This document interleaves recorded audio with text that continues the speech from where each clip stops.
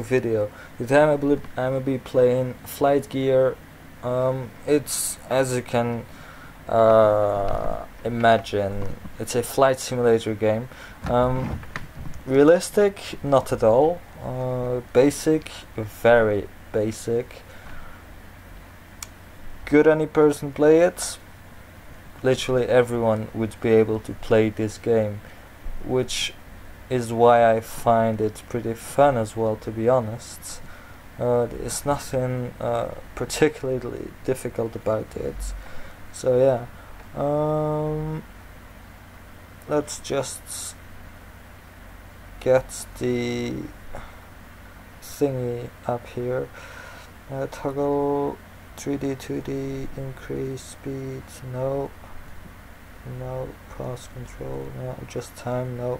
Cycle views. Let's put Ctrl V to get back in the cockpit instantly. Yeah, perfect. So X is zoom out. Z is increase visibility. As you can see, it is very easy. So X, zoom out, Ctrl X.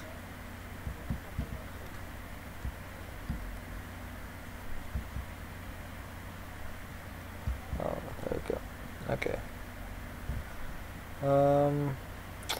Increase visibility, please.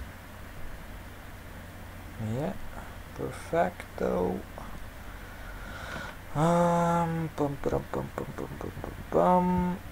Let's increase it a little bit more. Perfect. Okay, so let's get going. So what we want here, we want exterior power. The APU generator can come on now, and then we're gonna fire up the APU itself. Obviously, normally you should you should wait for it to say APU down on the panels on here, like APU running. Then only you should fire up the master switch. In this case, we don't need to do that at all, because the game is not very realistic. I think the bus 1 and bus 2 generators can come on. Main start engine 1 and 2 can come on as well. So yeah, let's set in the routes. As well, the routes is not gonna be put up in here. That's impossible. If you see, like, normally there's so much more buttons on this plane. Like, this is very square design, like not very intense. GAKHWD, I think it was. Highway executive. Let's do that one. Why not? Come on. Let me choose this, sit, just put everything on default. Thank you very much. And that's basically it, guys. Your plane is now ready to be taken off.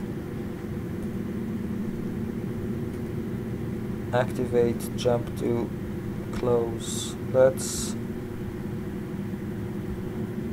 try to get this thing on the roads. Well, it's already on the road, but like, let's try to power it up. In here, you don't need to wait even. You can just fire both engines on.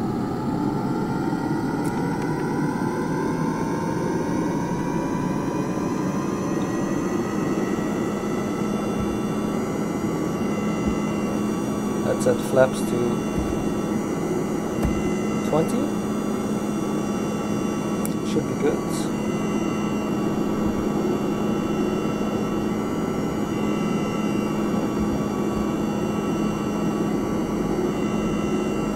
Exterior power can come off by this time,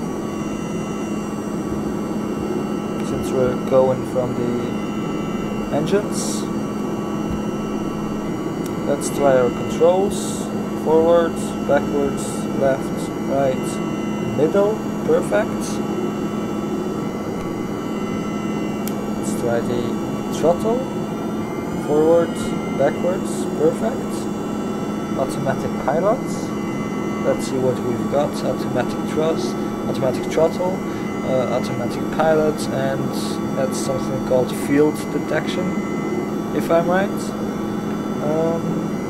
So you have LNAV and location or something. This is for the approach. It's to help you when you're doing the approach. And that's really much it. Okay, so that's the main for the takeoff. Okay, so let's try to get this thing in the air, I guess. Wish me luck. Full speeds. Once it's full speeds, I'll release parking brakes. Also, left, left, perfect. And this here is the parking brake. There we go. Oops. Come here, come here, come here, come here. There we go.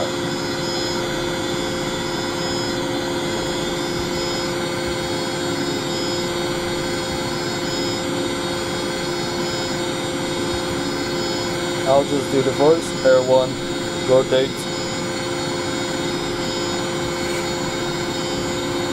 Oh, come back up here. Don't go anywhere. Come back up. Come on, come on, come on, come on. Come on. There you go. Positive climb rates. Gear up.